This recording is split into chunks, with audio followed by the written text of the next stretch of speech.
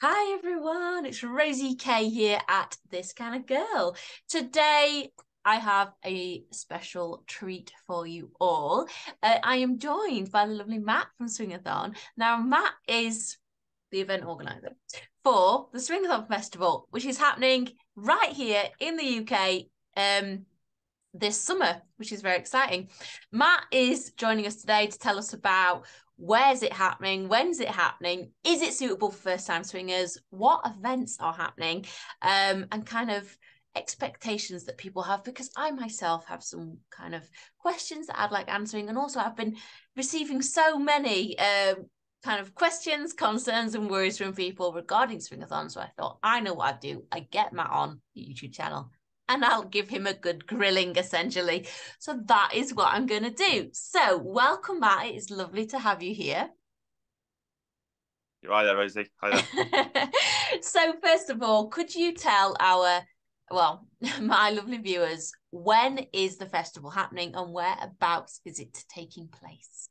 It is the 20th of July until the 23rd of July. So, yeah, it's a 4-day festival, the Thursday till the Sunday, and it is in South Lincolnshire. Okay. But you're not revealing the exact location till later on, is that right? No, we do that.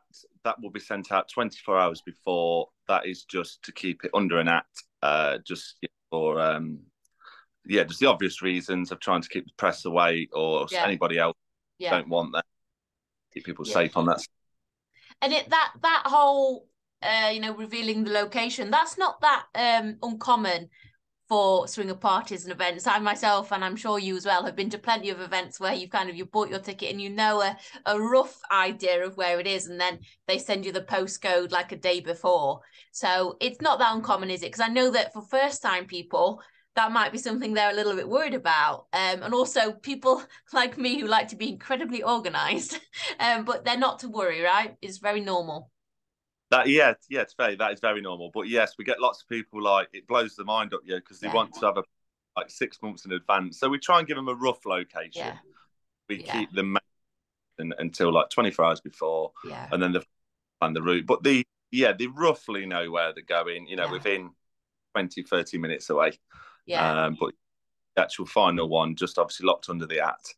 And then it's quite exciting as well, because the last minute it pings through, and then I often go, "Oh well, I've been that place before," or you know, uh, Yeah, yeah, definitely. But also I think it's important to remember that one reason you do this is for the guest's own security as well, because you don't want lots of people, bombarding the event. You don't want unwanted attention. You don't want people turning up with their camera phones or, trying to get in or whatever. So I think it's important to remember that you do this for a reason. You don't do it just to piss people off, essentially. 100%. Yeah, it's a fine line because obviously we want to push the event as hard as we can, but then like going down certain routes of advertising, it just draws problems in from the Yeah. wrong people. Obviously, yeah, all as we want is just to have a good time with everybody. Obviously, no one's doing nothing wrong or anything, but we just want it just to be all of us like there, and obviously keep anybody out that like we don't want there, basically. Yeah. I understand that. Now, I touched a minute ago on first time swingers.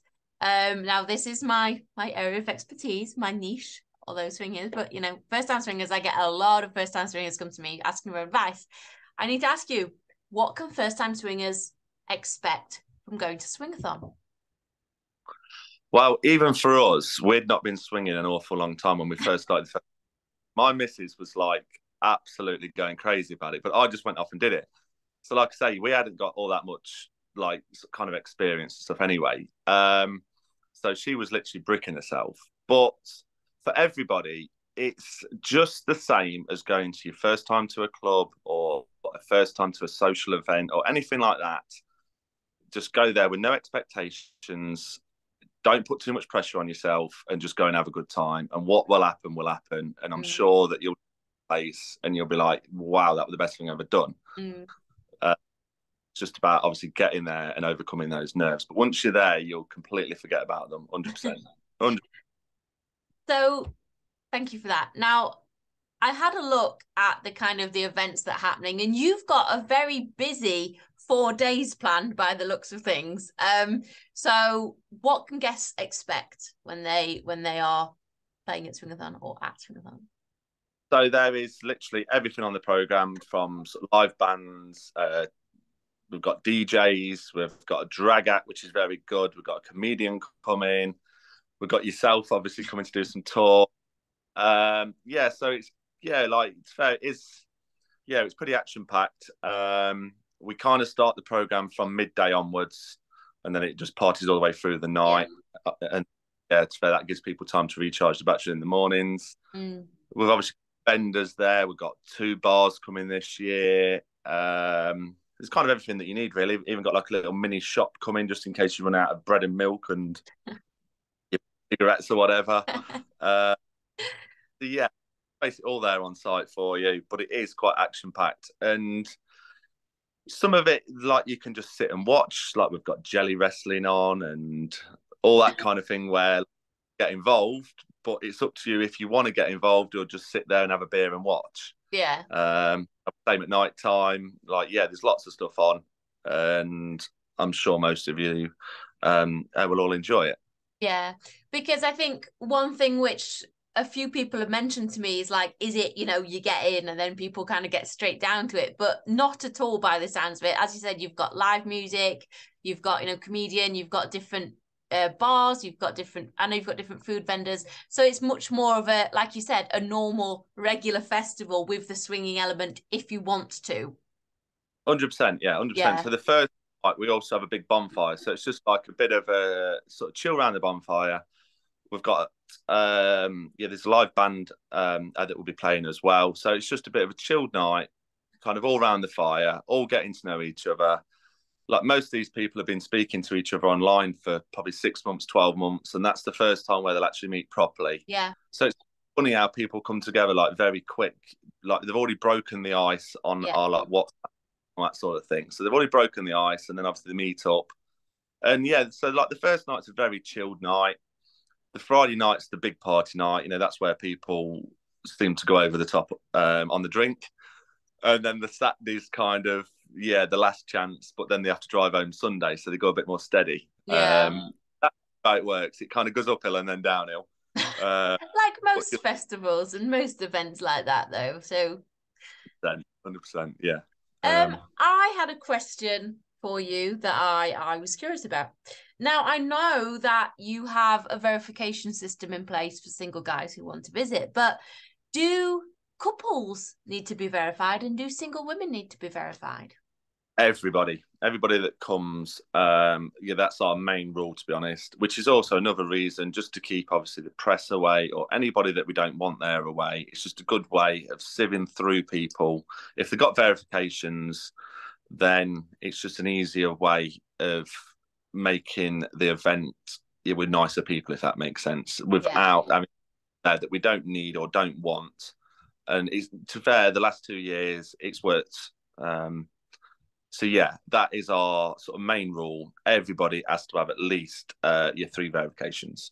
Okay, that's because again, within the swinger world or swinger lifestyle, we all know kind of the protocols for verifications, and we look on other profiles to see who's verified, but it's good to know that you're following those steps as well. So everybody who's there is, reputable, because that is the only thing essentially that we have to go off with swinging, isn't it? So it can be a little difficult. Yeah, like, it's an hard one, and we hate sort of turning people away, but at the same time we have to, just to keep people safe and obviously keep the festival all like with the right, let's say, mindset of people. Yes. So yeah, like, it's fair. It's not. It's a difficult one, let's say, but that's how we do it. It's just 3. And to fair you, whether that comes off Fab or like SDC or FetLife or so basically all of those sort of platform. And then Okay, that's lovely. Thank you for sharing that, because I know that that's a question that I had, and I know that it's one which so many people are going to be wondering. So where can people find out all about Swingathon? Swingathons, if they go just onto Google, it's all over there. It's either on Google, it's on Instagram, it's on Twitter. It's on Discord. But yes, if you just go straight onto Google, type in Swingathon. Thank you very much for sharing. And I need to ask before I go, are you going to be participating in this year's Swingathon? Of course. I know, like I've had a lot of problems having to sort things out and make things work and whatever else. But this year we seem to have a very good team behind us. Hopefully we'll be a bit more chilled this year because the last 2 years hard work. Lovely. Thank you so much for joining me today. It's been an absolute pleasure. If you want to find out more about Swingathon, more about what to expect in the event, you can do so. Click on the description for this video. You will see the links to Swingathon. You'll see the links to the blog article I wrote about it, and also the other video that we recorded as well. So thank you very much for joining today. It has been a pleasure, and I hope to see you guys and girls at Swingathon this year.